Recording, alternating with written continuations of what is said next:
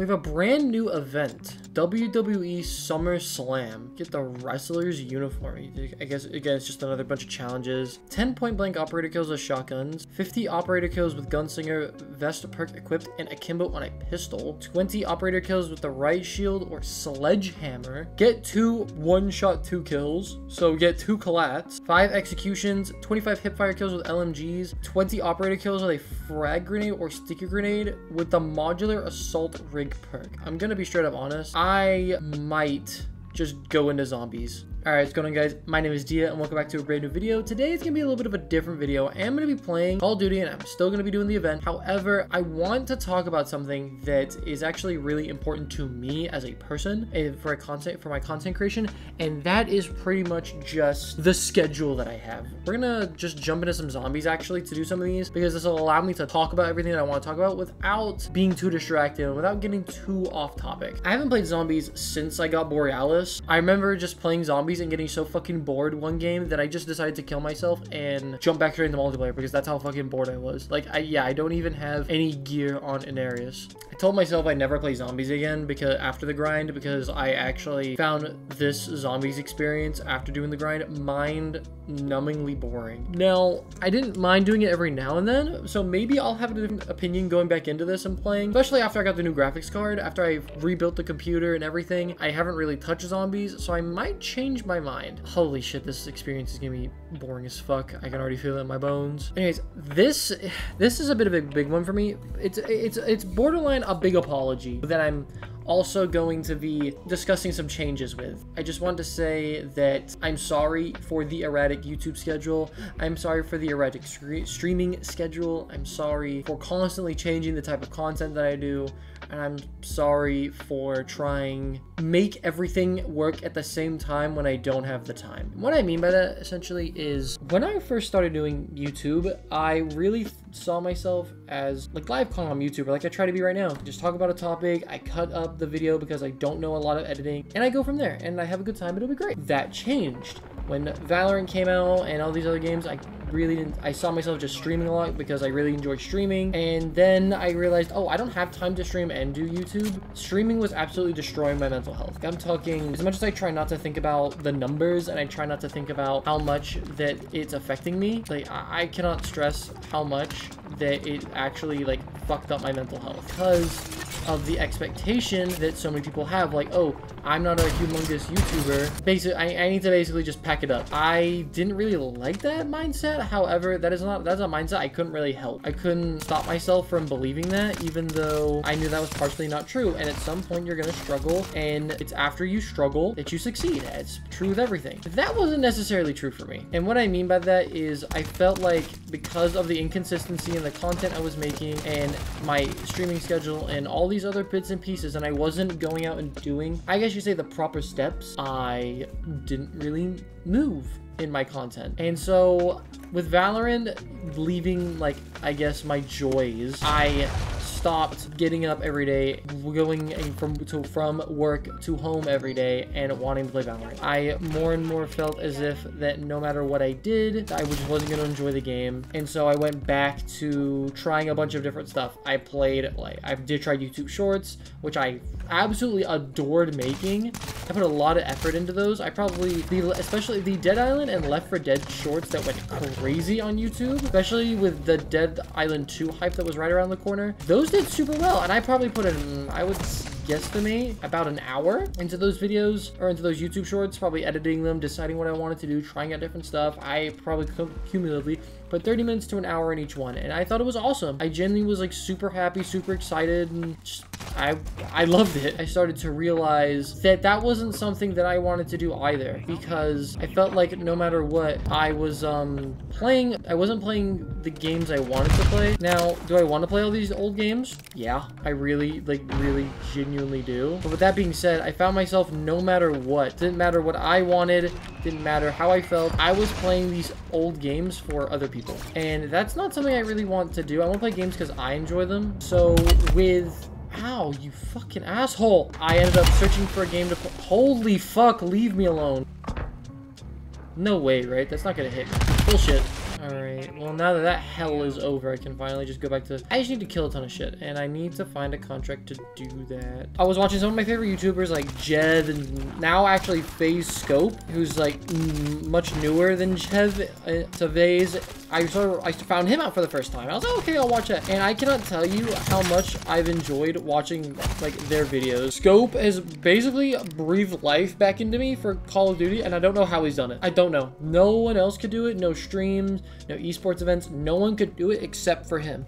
And I think it just goes back to like, he's playing what's fun, not what's yielding him the most success. He's playing the game he loves, doing it his way, and he found success at one way or another. He did. And I think that's kind of what I have to remember. It's partially actually why I started playing Valorant so much. I tried Valorant out one day because I was just, that's a dark story, but we'll say I was bored. All right, I'll try Valorant. And one thing led to another. I made a bunch of friends along the way. Then Valorant started to die out, but I felt like I had to play it because that's where I was basing my community off of. I felt like if I wasn't playing Valorant, I wasn't having not only success in my content, but I felt like I was wasting my time, and I felt kind of trapped because again, Valorant seems to be just one of those games, or one of those communities, I should say, where if you're not playing that game, a lot of people, unless they like you for you, which isn't a lot of people in the grand scheme of things, they're not gonna watch you for you. They're gonna watch you for the game that you're playing, and that's probably 90% of people. And that's okay. Some people do that from time to time, some people don't. There are very few streamers that I watch no matter what they're playing. I realized I didn't want that. I wanted to have a stream and have a group that liked me for me, because they're like, oh, Dia's streaming. I'm gonna go watch him. I really enjoy his content. Not,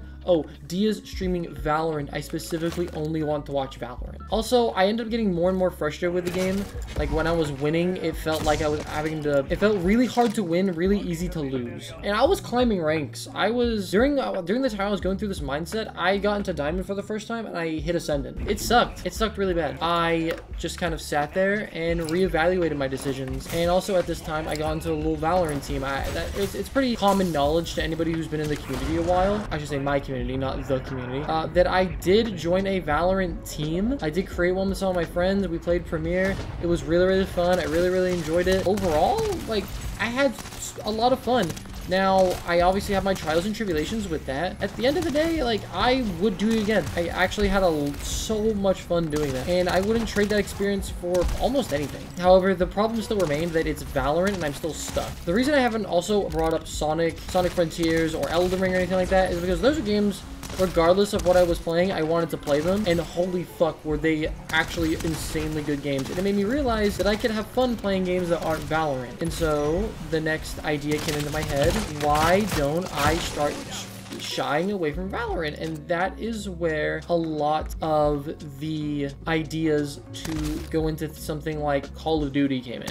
I tried Call of Duty for a little bit and realized, oh, this isn't going to yield me the results I want. Never mind. I then was thinking to myself, I'm falling back into the same trap I fell into, which is why I couldn't escape Valorant. You can't only play games that will yield you a high number, or else you'll just be bored and stuck. Now, if that's something that drives somebody, and then that's incredible. Good for you, but that doesn't work for the vast majority of people. You have to do what is enjoyable for you and what is fun to you, not to anyone else, not to the other people that may come into your stream. Like, yes, you have to be considerate of them, but at the end of the day, you have the bottom line. You have the bottom line, and you have to say so. You have to do what's fun to you, and if what is fun to you is playing Call of Duty and grinding day in, day out, then do that. Playing Elden Ring and doing different types of challenges like Gino Mancino, then do that. If you enjoy playing Overwatch and trying other games like Tekken, like Super TF, do that. If you're like Jev and you play Call of Duty, but you're getting kind of bored and you want to play something else, then do it. And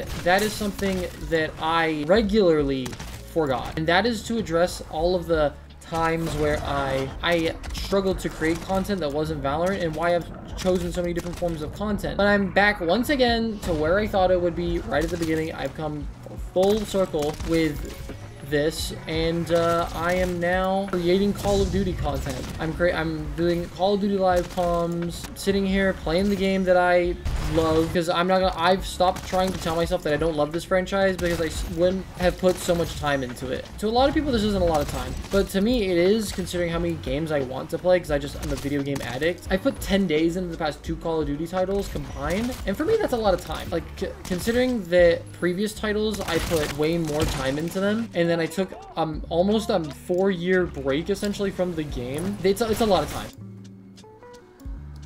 Damn, there's fuck all. Is there a vehicle I can yoink? I gotta run to this vehicle so I can get to the other side of the map. Awesome. So that's partly why the schedule has been so erratic in terms of what I'm playing. Now, I will also say, with streaming, like I said, with editing, I really just don't enjoy editing a whole lot. I don't enjoy the middle part. Editing is really hard for me because at the very beginning, I can feel myself, like, I'm tapping my leg, my foot on the ground and stuff like that because I'm getting like impatient and angsty. I can feel myself getting really angsty and really just like, I want to do something else.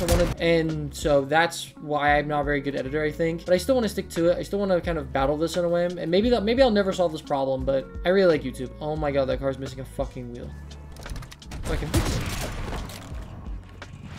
Thank you. So I went to streaming a lot, whereas also where I play Valorant. I pretty much did almost 0 Valorant content on YouTube. I did some, but I didn't do a lot. With Valorant, I tried streaming. I streamed pretty much my entire Elden Ring playthrough, and I love streaming. Streaming is the most fun thing to me, I think, that I've done content-wise, period. I really enjoy the freedom YouTube gives me, but, I mean, but man, streaming is just talking to you guys, interacting with everybody. It's just so much fun, and it's something I want to do way more often. I do stream on Sundays. That is something I want to make clear right now. I'm putting together a big schedule for myself and for you guys, so you guys know when I am and when I'm not streaming, so you guys can tune in more often, and you guys can also tune into my videos, because if I'm not streaming that day, I'm gonna be hopefully putting out a video, and on the weekends I plan to do hopefully both. Or maybe if streaming just doesn't end up being as fun as it is for me right now, then I'll just stick to YouTube, because what I wanted to be at first was like a YouTuber. What I wanted to be when I was younger, and I realized that I could make money playing video games if I couldn't be a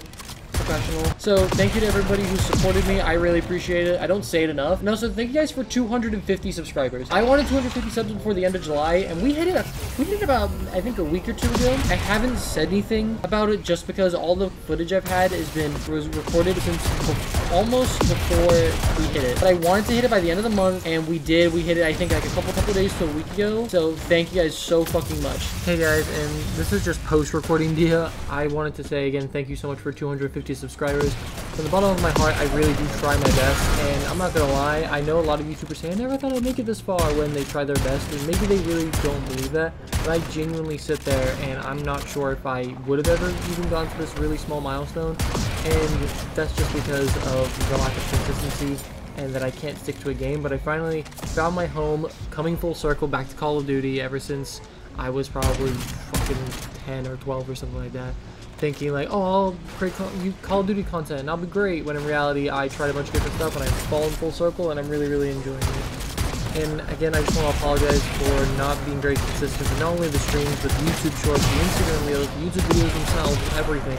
I haven't been very consistent, and that's on me. I haven't found a schedule that I've been able to stick to, but as time has gone on, I've been able to get more and more consistent. I'm back into uploading every 2 to 3 days, when in reality I'd like to get to daily, but I know in my current schedule with life going on such, I haven't had the best time doing so.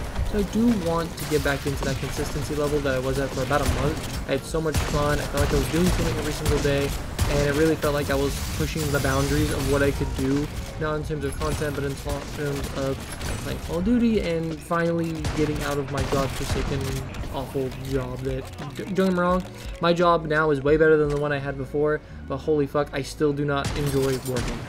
So that's just really it. And this recording was about 2 hours long, and if I cut it down to all of the reasons for why I've been struggling with content and why I've been all over the place and all my inconsistencies, it goes up to about an hour and 15 minutes, and I really want to cut that short, so I'll probably touch on some of these reasons in the future. Maybe I'll have full videos centered around them, maybe I'll just drop a little point about them here and there in the other videos, but overall, I just want to say thank you guys so much. I'm really sorry about the inconsistencies, and I'm really sorry about all of the issues that have come up. I'm going to make it up to you guys, and I promise that better videos are going to be coming out. The quality is going to stay as high as I can keep it, as well as I'm going to have brand new footage of Black Ops 6 when it drops, and we'll be keeping up with some of the best games that are coming out, and it's going to be so much fun. I'm really excited. So thank you guys for tuning in. I'm really, really sorry, and I hope to make it up to you guys soon.